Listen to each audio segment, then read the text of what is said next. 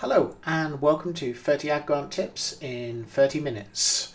The presentation about Google Ad Grants that I was going to be giving at the Not-for-Profit Technology Conference in Baltimore today, which got cancelled, so I'm doing this from home instead.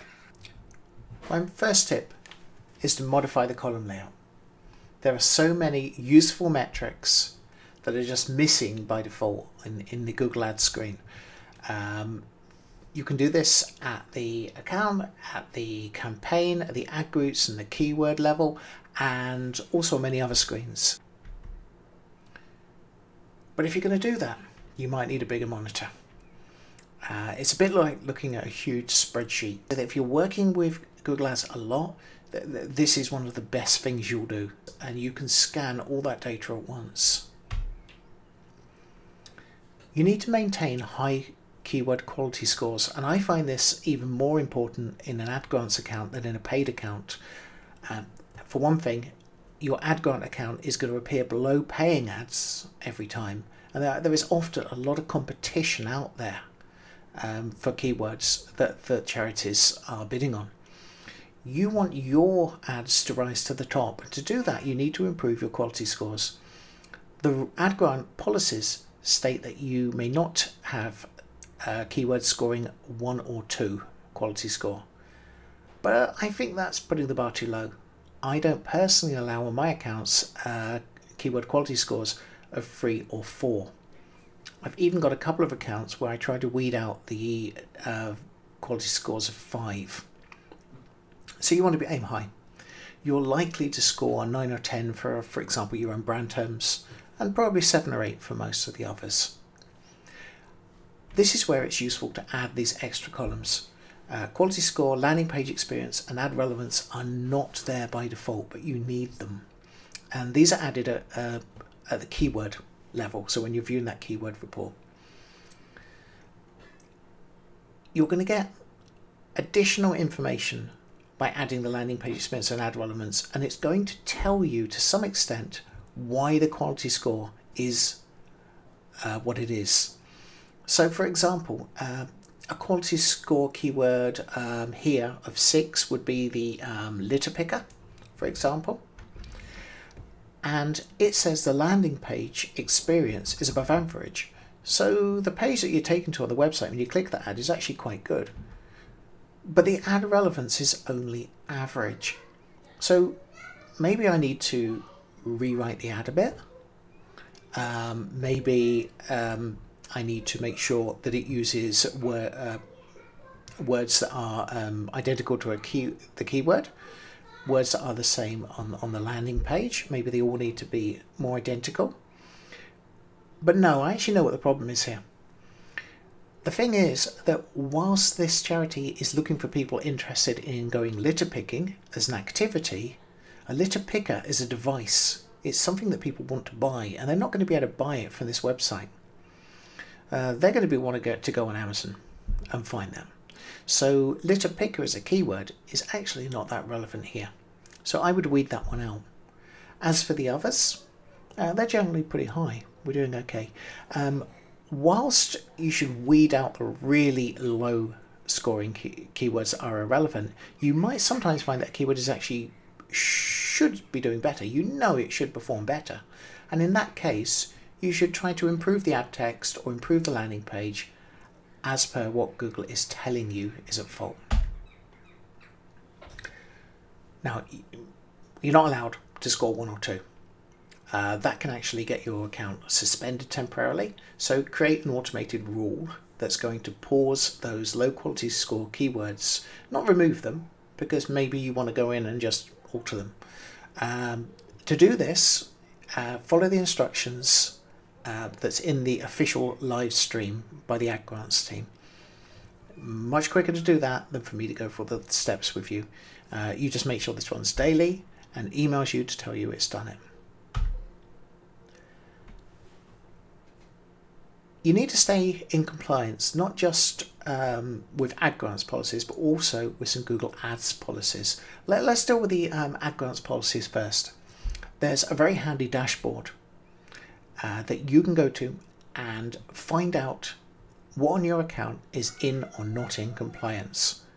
And if you get stuck on what any of this means, do go to the Ad Grants community forums and ask there, because someone will happily explain what this means. To check your compliance with Google Ads policies, you should check the Policy Manager report. That's up in Tools and Settings in the Google Ads dashboard, and then you go down to Policy Manager. Potentially there are just dozens of different policies which you could infringe on, often accidentally, sometimes mistakenly, sometimes because you're doing something you shouldn't. In each case, the policy will be listed here, and how many ads and how many extensions you have that are disapproved or have limited approval. Now, limited approval means that they are likely to be shown only in some countries. Now, you might be able to guess just from looking at this that this is a health organisation, and generally health charities find it more difficult to advertise than others when it comes to infringing on policies. Some of the issues we're having here is ads related to birth control. They're actually not. That's a mistake. I'll have to phone Google Ads and get those ads approved. Related to abortion, again, that's a mistake. It's because this particular charity mentions the word pregnancy a lot. Google Ads is coming to the wrong conclusions, making mistakes. The punctuation policy is possibly my fault. Maybe I put a couple of spaces together or use some character I shouldn't have. I can easily fix those. Restricted drug terms and restricted medical content is more difficult to fix. You probably need to get certification to have healthcare related ads shown in particular countries. There is also a problem if you happen to be an organisation that does drug and alcohol rehabilitation. You are unlikely to be able to show your ads at all, and there probably won't be a disapproval even for that. You'll probably just not get any clicks. So we also have ads related to health and personalised advertising. We have a number of issues. Some of these are fixed by certifications, some of them fixed by ringing Google Ads. You should aim to get as high a click-through rate as possible. Click-through rate being a percentage of the number of people who are shown your ad compared to those who click on it. So if 5% of people are shown an ad and then click on it, that's your click-through rate. But that's really low a goal. That is the minimum allowed in an Ad Grants account, but don't settle for it. You should be doing double that, 10%, 12%. I've got one account that manages, I think, 15, 16%. Most of them around 10, 11, 12, and a couple around 8. And there is an official live stream by the Ad Grants team with lots of tips on improving your click-through rate, but I'm going to give you just a few suggestions now. Firstly, bid on your branded terms. So that's the name of your charity, name of your projects, maybe your old name of your charity. And I've known organisations to say, well, this is a waste of time. People are going to Google us, they'll find us anyway, but there are still compelling reasons to do it. One of which is you can completely own the search results page. You can push other organisations down the list. As you can see from this picture here, donorschoose.org, well, they've got an ad at the very top. Then they've got their organic search result, which below it is showing several site links which take up quite a lot of space. Over to the right they have a knowledge panel about them. You might over there see Google My Business results as well. You should aim to own as much of this space as possible. Another good reason to use these branded terms as keywords is you can control your messaging. You can make sure that rather than Google just deciding how it's going to describe your organization's search results, you can impose it. The first thing people see will be the ad, and it can be worded exactly as you want. These ads are also really cheap, so they're not going to eat into your daily budget much. And of course, possibly the biggest reason is that people who are familiar with you are likelier to convert. And that's one reason that some, especially bigger charities, will even bid in a paid account, spending real money to get clicks on their brand terms. They know it's cheap, they know it tends to lead to donations. Another way to improve click-through rate is to use keyword insertion. The example here is this is an ad, and in the first headline, what they've done is they've typed a bracket sign, one of those curly squiggly brackets. When you do that, Google Ads will pop up some options for how you want this to be capitalized. And in this case, it's going to capitalize every word. And the keyword here is puppy adoption. Well, let's imagine somebody searches the internet and they type in puppy adoption. That's what's going to appear here. What if they go on the internet and they search a keyword that's not in the keywords for that particular ad group? It still shows the ad, but that wasn't the exact keyword. Then it will show by default puppy adoption. But let's say they had typed in doggy adoption. And that was one of your keywords, then that will be shown. It tends to raise the click-through rate substantially because it's a psychological thing. You're mirroring people's interests. They have a search intent.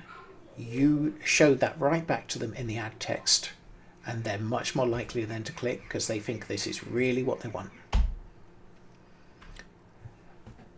One of the best ways to raise your click-through rate is to use extensions. The example here shows you a number of different types of extensions. I recommend you try all of these.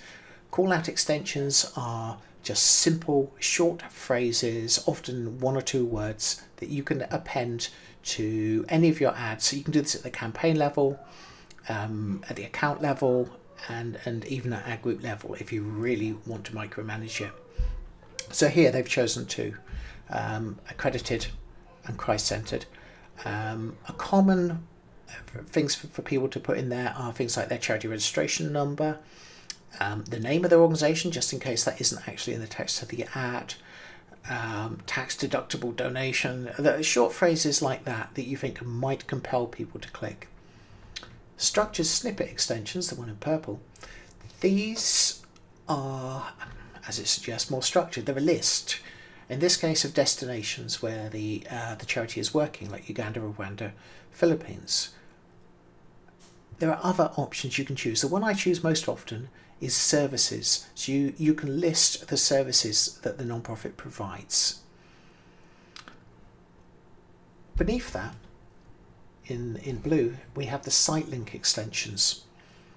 Now these have a very useful role. Should somebody not be interested in what you're offering in your ad, Charity for Children in Need, give critical care to children, perhaps they would be likely to click on some other topic. And perhaps they would be interested to click on a page about child trafficking, education and training, and definitely make a donation. I always have a site link extension about making a donation appended to most ads. You are not just giving people options here, you're also giving them information about the scope of your charity. You're saying what else you do, that this is the range of services on offer. So this is informational, it's not just a call for people to click. A couple of other useful ones, location extensions and call extensions. Well, these are great if you want people to turn up at your door or if you want people to phone you. Not every charity wants people to do that. Some really do. The location extension is added by connecting your Google Ads account to Google My Business. And for any locally based organization, I absolutely recommend you get a Google My Business account. Not just for Google Ads, but to get yourself positioned well in search results generally. But this is my favorite extension type. It's the price extension. Add this to any ad which is a donation ask. I've known these to be shown, I checked recently on an account, it was between about 30 and 40% of ads that were shown had these attached to them. They're great. For one thing, they can mirror the donation page on your website. So if you are suggesting on your donation page that people donate $20 for binoculars for rangers, $50 to fund a ranger's work, $100 to provide a training session. Then mirror those on your ad text. You're priming people here. You're making them more likely to convert when they get to the page. You're also increasing the click-through rate. You're making it more obvious what people can expect. They're going to know that you're going to ask for a donation when they get there. But the other thing is just the amount of space this takes up. Look at the size of this. This extension compared to others is huge. It almost doubles the size of that ad. It makes it much more likely to stand out amongst other ads. And I know that a lot of charities don't even think about using this technique. Right, you probably, when you're setting your budgets, give each campaign a separate budget, and you make sure they total $329 per day, which is the amount that you're supposed to use in an ad grant account. But why do that? You can actually implement a shared budget. Now you'll find that up in the tools and settings, and you create a shared budget of $329 and you apply it to all of your campaigns. So much simpler. So much simpler. Occasionally there can be reasons not to do this, but if you really want to control which campaigns spend what, but for most users this is the simplest way. What if you've inherited an ad grants account and perhaps it's not been managed very well? Perhaps it's incredibly bloated. Perhaps the person who used to run it was one of those people who accepts every single suggestion that Google Ads makes about keywords you should add. I've seen accounts with 10,000 plus keywords on, but when I've looked carefully at them, I found that only 150 keywords out of those 10,000 had ever had a conversion. And often you'll find on an account like that that there are a massive number of keywords just bringing the click-through rate right down. There's a way to weed an account like that, and you do it by filtering and sorting. I tend to choose a 90-day date range because that way I've got enough data to be representative.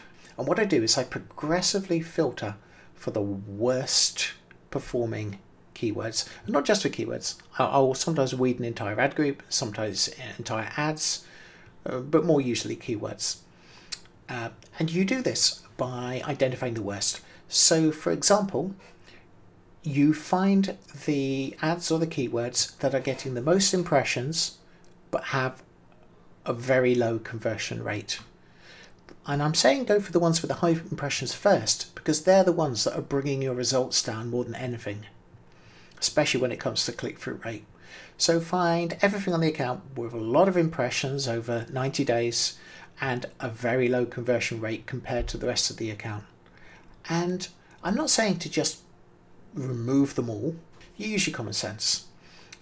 When you're doing this, you might start to notice that these keywords or ads have things in common. Perhaps the keywords are too generic and irrelevant. And once you've done your first weed, let's say you've got rid of everything that's got a conversion rate under 1% with a lot of impressions, then you go look at the stuff that's had maybe still quite a few impressions and maybe a slightly higher conversion rate, and you remove that. And you don't do all this all at once. You do a weed and you wait a few weeks and you do another weed, and you weed this over time.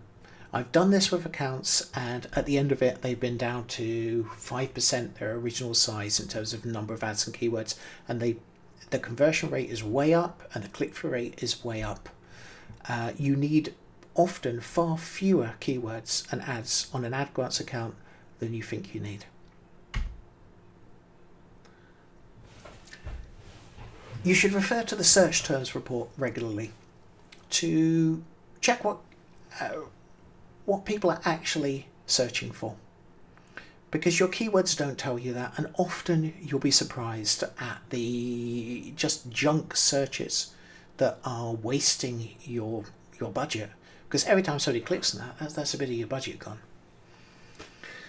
You can use the search terms report to find new and useful keywords, but you can then also find the useless ones. The useful ones you add to your account, the useless ones, the irrelevant ones, you add them as negative keywords, and from then on those types of keywords do not trigger people seeing your ads in future. I'll give you a few examples, and these are ones I've seen on a real account just recently. This is a wildlife conservation charity. They have a keyword wolf conservation. Now imagine what kind of people you want to come to the website based on that keyword. People interested in save the wolf, protecting wolves, protecting wolf habitat, wolf conservation charities. Those are the kind of things you would hope people would be typing in. This was actually a fairly common keyword. Werewolf facts. Now let that sink in for a moment. How is that possibly relevant to your charity? Possibly, if you were the Werewolf Conservation Society, then that would be right on topic. That would be absolutely relevant. But for most organisations, you would be consigning that to the negative keywords. So in this case, I added the word werewolf to the negative keywords, and for good measure, I added wolfman as well. I also later on went and added the word facts to the negative keywords, because I found that although a huge number of people were searching for facts on different wildlife, they weren't the ones who donated. They were probably students doing essays looking up facts. They weren't really relevant traffic. Here's another keyword. It's on the same account. The keyword is save endangered ducks. This keyword triggered how to poach a duck egg. Not really what the charity is about. We're not doing recipes. Yeah, this one was a bit worrying. The keyword is endangered pangolins. The search term was where to buy a pangolin. Well, I'm fairly certain this charity is generally anti the trafficking of pangolins. I'd say that's a bit of a problem. We don't want to encourage this. So, quite a simple one this. The charity doesn't have a shop. There's nothing they're selling on the website. So I was quite confident I could use the word buy, B-U-Y, as a negative keyword. So anybody trying to buy anything just will not be seeing our ads. Yeah, so you get the idea that context is a huge problem with Google Ads. Don't use broad keywords in the first place. Part of the problem was that we were using keywords where Google can swap in other words, and sometimes if you've got a keyword that's actually several different words, Google will pick on two of them and not the other, and that's how you end up with people thinking that your website has got recipes about poaching duck eggs. There are a number of ways to write your keywords that will get much more exact results. So there's a keyword type called exact, where only if somebody types in pretty much the exact phrase will they see your ad. The one that I see used most is broad match modifier. That's where you put a plus symbol in front of each keyword. And that makes it much more likely that Google only shows your ad to the relevant searches. But what I'll say here, and I haven't got time to explain this in this short session, but it gets a lot more complicated than that, and they've recently changed how this works, and your exact keywords are not as exact as they used to be. Try broad match modifier and exact as much as possible. If you're not getting many impressions on the account, use broad, but keep an eye on your search terms. I highly recommend you use dynamic search in an ad grant account. There are various reasons for this. Firstly, dynamic search ads are a type of ad that Google writes itself. You only have to kind of choose a bit of targeting for it and write 2 descriptions. It's not like writing full ads. Google will write the rest of the text for you. Google will choose which pages on your website to actually use as the final URL for that ad, and it will decide which keywords that people type in trigger the ad. So dynamic ads are the least work way to get a lot of impressions to your account. They're so little effort. That makes them really beneficial when it's a new account or one that's vastly underperforming in terms of spend. There are some other benefits. They tend to get good click-through rate. They tend to get a fairly good conversion rate. The downside of these is they only tend to work for websites that are really well designed, lots of content on them. They also can get off message very quickly. Because Google writes the text, and Google doesn't always do the best job of that, you can sometimes end up with Google promoting pages on your website you didn't want it to promote and using headlines that don't represent your organization very well. So use them, but use them carefully. If it's a charity that is very concerned about precise branding, be especially careful about using them. But my biggest recommendation would be, don't just target all web pages.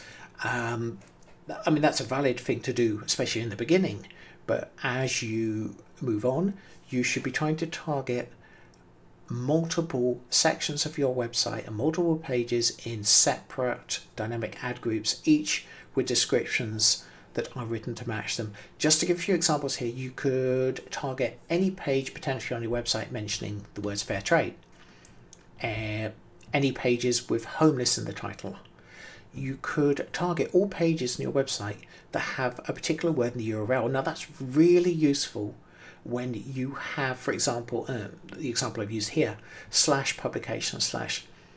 If your website has a good structure and a hierarchical structure, then that will enable you to let Google write ads for anything in that publication section. And the other most useful thing possibly is the category. If Google Ads can understand, and Google generally can understand, the structure of your website, it's very likely to suggest categories that you can target. If you don't see categories coming up, that might reflect badly on your website.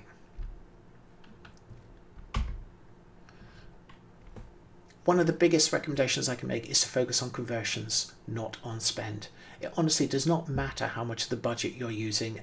The actions people take on your website are way more important. So these actions could include somebody filling out a contact form, somebody making a donation, somebody signing up for an event, somebody signing up for your email newsletter, somebody clicking on a telephone number, clicking on an email address. There are so many useful things somebody potentially do. In order to set the conversion tracking up, it gets tricky. It gets tricky fast. Now, I do this all the time, and there are times when I get stuck on this. You have to get your web developer probably online. You've got to get Google Tag Manager, Google Analytics, Google Ads sharing data. Whoever does your donation platform, whether that's Classy, DonorBox, whoever, they might be able to give you advice on how you track the donations. Setting up conversion tracking, even if you don't use a Google Ads professional for anything else, is the one time you might want to get somebody involved to do this for you properly and accurately. And use smart bidding. As soon as you have conversions being tracked, you should use a bidding strategy other than manual cost per click. Manual cost per click just doesn't take account of whether somebody clicking on your ad actually goes ahead and does something useful, but a conversion-based bidding strategy does. This is machine learning. It's going to learn stuff over time.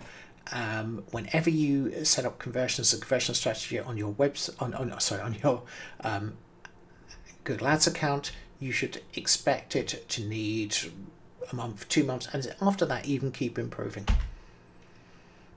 The one that I use most often, the bidding strategy I use most often, is maximize conversions. I pretty much set that up right from the start, right off the bat, as soon as conversion tracking is set up in Analytics and then imported into Google Ads or however else you're doing it.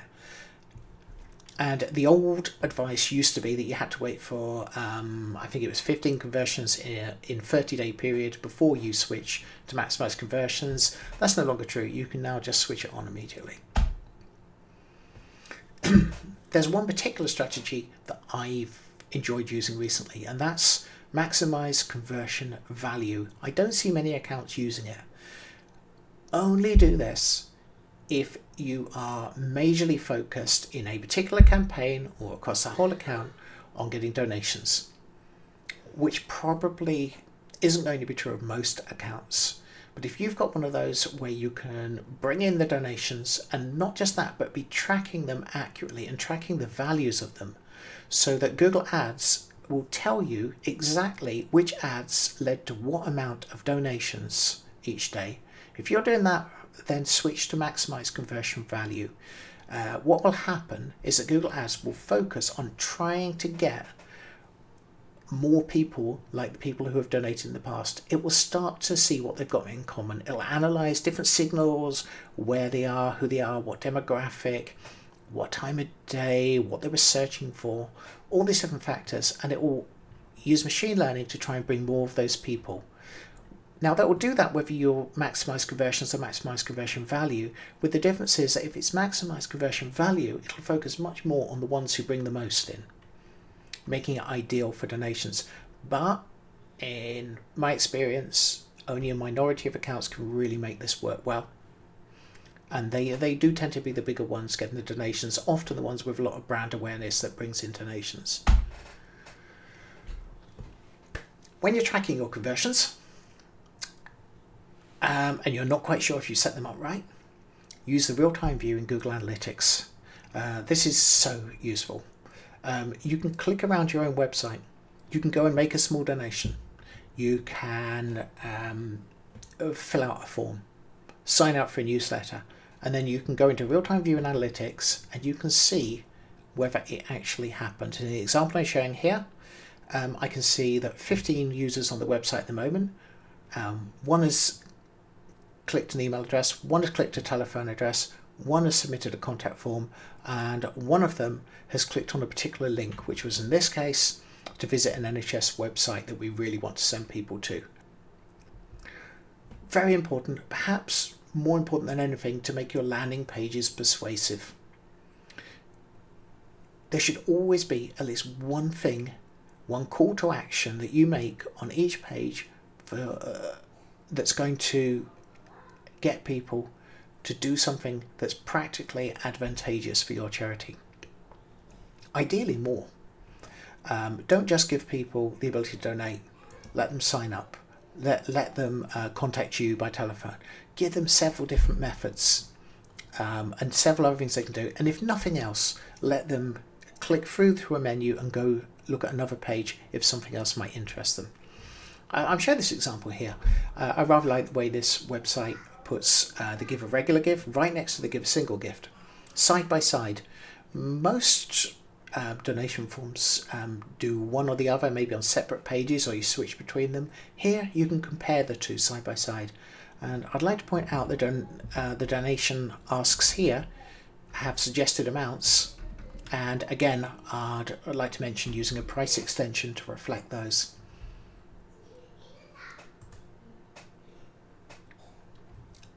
Also, if you want people to convert, make your website mobile friendly as possible.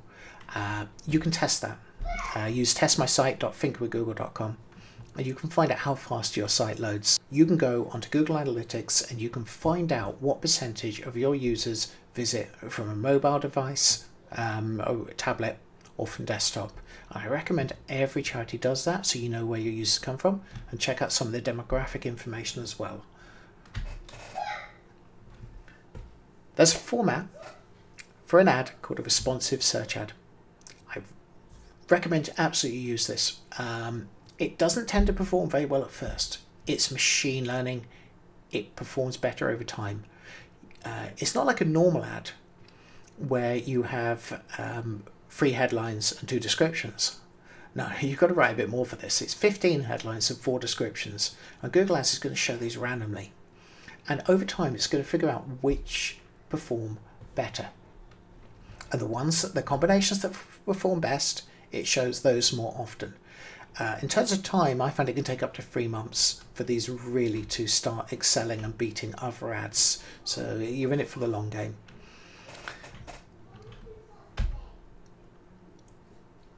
Okay, moving a bit away from just Google Ads, try Google Data Studio. If you want to report your stats, particularly if you need to report these to the boss, to stakeholders, build one of these dashboards. Google Data Studio is quite quick and easy to learn. A lot of it is pretty much drag and drop. I create one of these reports for each one of the accounts that I manage, and then I don't have to keep sending monthly reports to the clients. They just go and look up the data anytime they want. They can choose their own date range and see how the conversions, see if the stats are improving or not. Yeah, plan ahead a bit.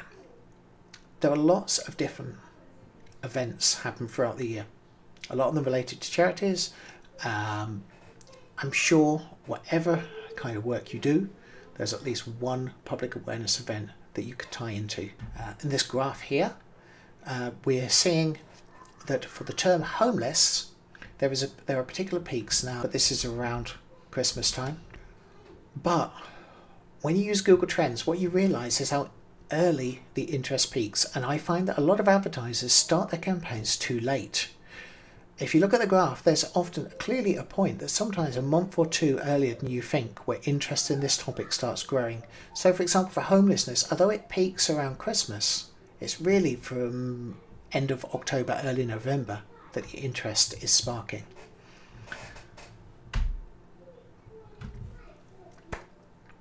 You can't prepare for everything exactly, but you can do some kind of guessing ahead. If you're, for example, an emergency aid, a disaster organization, then you could have a shell campaign made. That campaign might have some very basic, slightly generic text, but you are ready to roll that campaign out, complete with site link extensions, call out extensions, multiple ad groups, dynamic search ads. You keep it paused until it's needed.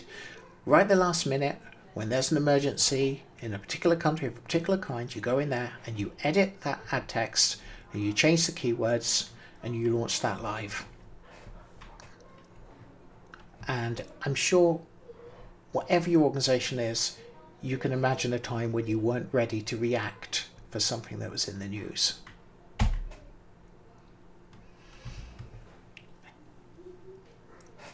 This can get a little contentious. Should you have a paid search account too? And this really depends. There are some charities where clearly they haven't got an advertising budget. The ad grant is incredibly useful precisely because it's entirely free and the budget is fairly large. But what you have to remember is that your ad grant account, the ads always appear below paying advertisers. For some charities, this is a big problem. There are some charities working in some areas of work that, and the example I gave earlier of disaster emergency aid is a very good example. You have very little chance of getting your ad seen in an actual disaster because there are charities out there with huge paid budgets. So sometimes you need the paid search to compete. Other reasons to use one are remarketing. Remarketing is where in Google Analytics and in YouTube, for example, and through other means as well, you collect lists of people who visited your website. Then you can show ads only to those people. It's an extremely effective way of advertising. You can't do it in an ad grants account, at least not yet. I'm not quite sure if it will be available in the future. And when you do this remarketing, you tend to find the click-through rate, the conversion rates are way higher than with other groups. It's a good way not to waste spend. You can also use other techniques. There are display ads which show pictures and text and video on other websites So not your own website, other websites, and you can target these in many different ways by the type of audience's interest. You could target your ads to appear in certain newspapers, for example. There are also video ads. If you're doing a lot of video work, it's really worth having a paid account because video ads are cheap. I'm averaging at the moment in several accounts 1 cent per view of a video. It's a really great way to drive awareness. Watch the official Ad Grants live streams. There's quite a lot of them. Some in Spanish, some in English. They don't put them up that often, but when they do, they're good. The one on improving your click-through rate is great. There's a very good one on fixing problems you're having with conversion tracking that I recommend. That's on YouTube. They also, on their website, have case studies up of different charities that have used their ad grant and how they used it. Well worth looking for inspiration to pick up ideas you just never thought of. If you're looking for somebody to work with, you can partner with an ad grant certified agency or freelancer. Everyone on this list has been checked out by the ad grants team. I'm on there, and they have proven a certain standard of work, but also a long experience of working with non-profits. There's a community forum for ad grants.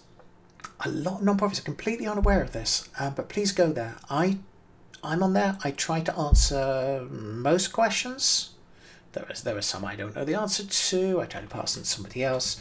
We have a few people who regularly go on there and give answers. I would also encourage you, if you are knowledgeable about ad grants or even just a little bit of experience, please do go on there and help answer questions. Sometimes a different opinion, a different perspective would be really welcome, and there are some questions occasionally I can't answer. For example, I have very little knowledge about actually setting up ad grants accounts, so I fail to answer those ones. Please come on and help. N10. I was supposed to be giving this this presentation at their conference, but that didn't happen. They have a digital advertising community forum. Please join, please discuss. I'm one of the co-organisers for this, volunteer co-organisers. Would love to get you involved. And finally, please do donate to N10 if you can. They've taken a big hit by cancelling the NTC conference. My next session will be about how to structure your ad grant account. Going to be showing you an actual example of a charity called the Ectopic Pregnancy Trust, which has had quite good results over a long time using the ad grant. I'm going to show you how we actually structured it in terms of the campaigns, the ad groups, the ads, the keywords, the site link extensions, how we chose the bidding strategies, and made a few other decisions on it. One of the issues I know a lot of charities have when using their ad grant is they've never seen how anybody else does it. So I'm going to show you.